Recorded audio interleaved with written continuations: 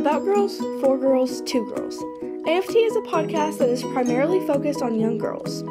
Throughout the episodes of this show, our hosts will discuss the different kinds of issues that girls have to deal with and encourage them to be themselves and reach for their goals.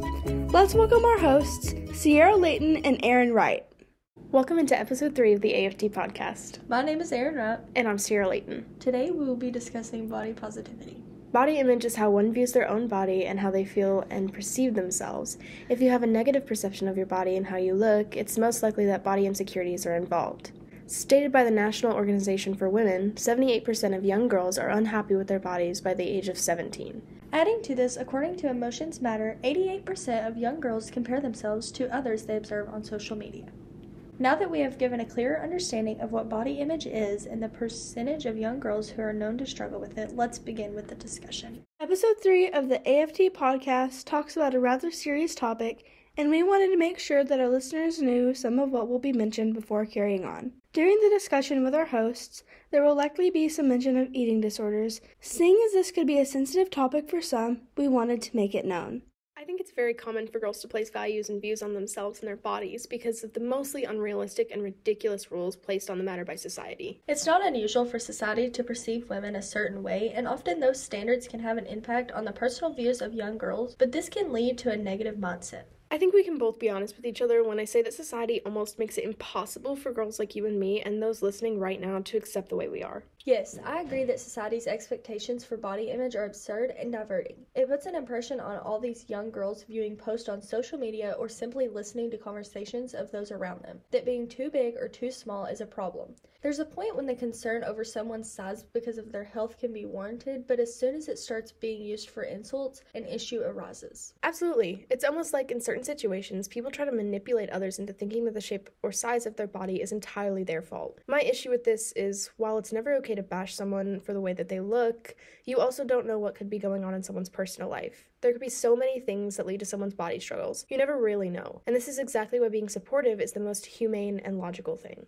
Let's look at the view of some women who are on the negative side of body shaming from others. Being told that you aren't good enough or that no one will ever find an interest in you because of your size definitely isn't the most confidence-boosting statement to hear. The sad thing is that it's usually girls who fall into the societal section of being bigger that hear this. We even see things like this being vastly used in movies and TV shows. Then they proceed to have a character being told that they need to cut back or hit the gym.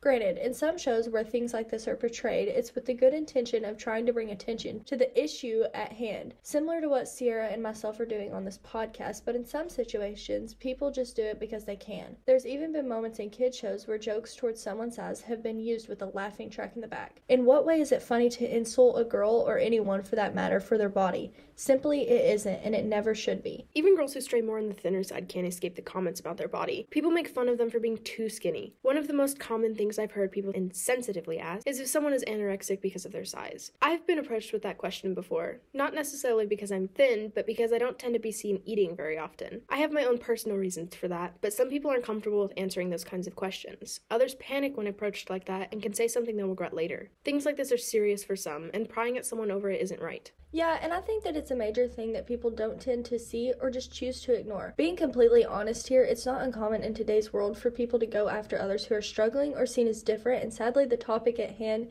is a big target for people. So I wanted to share a personal experience of mine to help others see that they're not alone and it's completely okay to speak out about things like this. It was maybe about 2 years ago now, and I got sick and couldn't keep food down. Even soups really didn't do anything for me, and it was definitely a miserable week and a half, but over that time of hardly eating, I lost a lot of weight, and it was physically obvious. I weighed maybe 130 to 135 before I got sick. Then I was down to 120. I'd always hated the size of my body, and that started in about 5th grade. So when I saw my weight go down quite a bit, I was extremely excited about it, completely ignoring the fact that I didn't lose weight in a healthy way. I became obsessed with keeping that image, and I tried to ensure I stayed that way. And there were days when I'd go without eating and not tell my parents about it, or I'd eat a small snack and be done for the day. I did that because I didn't want to overeat and start gaining weight again. I'd occasionally bounce between 118 and 120, but even then I didn't think that that was good enough. The only reason I never went below that weight was because my parents made sure of it,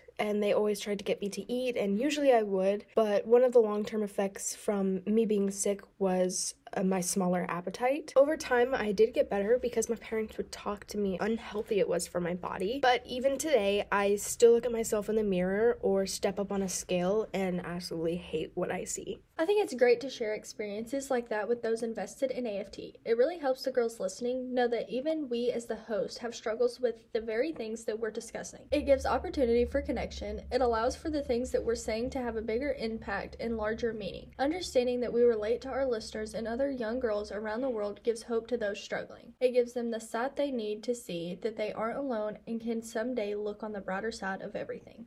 I'm sure people hear it all the time. Don't judge a book by its cover. You never know what's really going on in a person's life. These are things that need to be heard. As cliche as some might think they are, I won't apologize for standing by it, and neither should anyone else who fully agrees with either of those statements. If you're happy with you, then the opinion of others is irrelevant. Your perception of yourself is what's most important. We know that for some of you out there, ignoring the opinions of others is easier said than done, but the best advice we can give, ladies, is to remember that you are absolutely allowed to set your own values and beliefs for yourself. You have the right to make your own decisions and not let them be influenced by others. And remembering that it's okay to set boundaries with others, even friends, is completely okay too. It might be a bit harder to do this, but a good friend will stand by you in your decisions. Don't feel the constant need to apologize for this either. It can be gainful to practice self-awareness and self-confidence as well to better build an understanding and appreciation for yourself if you're struggling with it. It's much easier to ignore the comments of others when you start believing in your opinion and not that of others. Thank you for tuning in to the AFT podcast. Be sure to stay alert for episode 4. We'll be going over social media influence and how Barbie relates to the topic we went over today. About Girls, For Girls, Two Girls is co-hosted and co-produced by Sierra Layton and Aaron Wright. AFT is a Screamin' Eagle Productions podcast.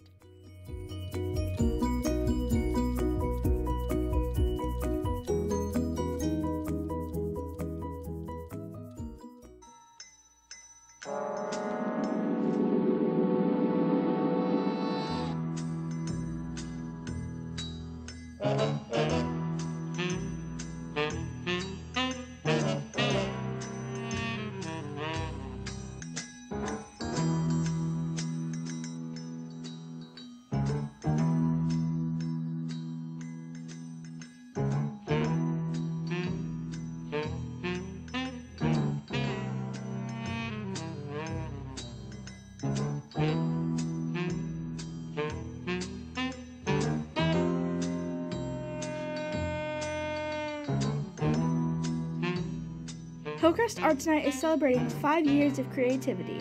Help us celebrate the big number 5.